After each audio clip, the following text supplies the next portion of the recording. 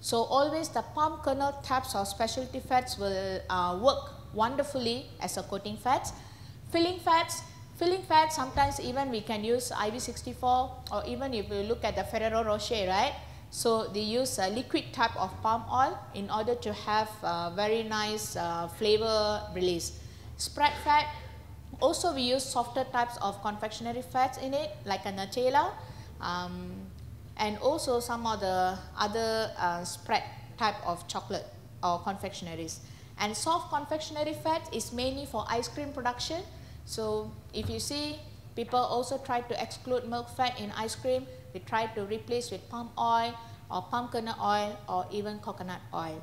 So some of the soft confectionery fats also determined by, once you pour on top of the ice cream, how fast it actually can hold the ice cream. Okay.